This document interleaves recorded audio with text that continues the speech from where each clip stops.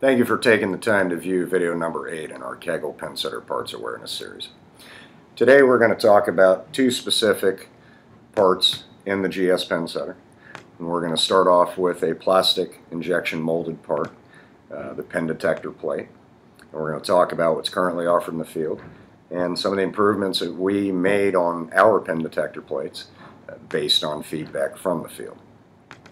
The current OEM version and what is offered in the field, the first thing that we noticed was, though it was plastic injection molded and the design was good, there were some areas that we felt could have been beefed up a little bit better.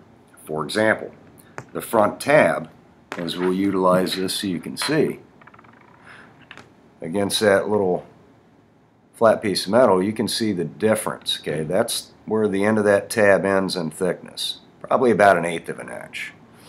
If we slide this over to our tab, we're going to notice that our tab is actually higher than the piece of metal itself.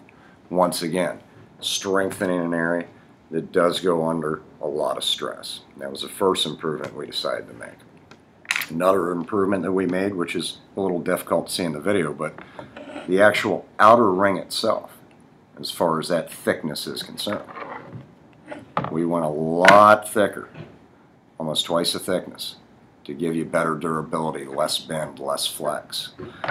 You'll notice on the ears of the OEM version, okay, you would simply just slide your retaining pin inside of there.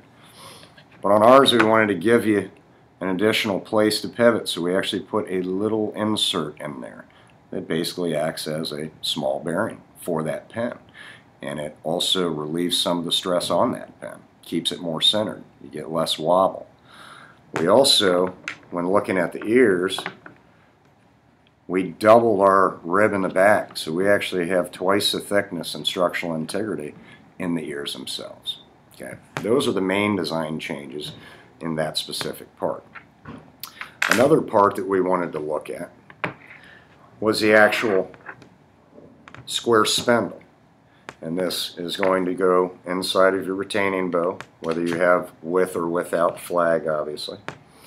Though a decent product, one of the things we thought that we could make it better was by going with actual metal in this application, making that out of aluminum. The other factor was, on the end of your OEM spindle, this doesn't move at all. On the end of ours, we actually made these little tiny bushings rotate.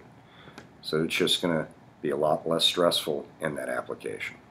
So if you haven't tried either one of these products and you get an opportunity, please take a chance and we welcome your feedback. Have a wonderful day.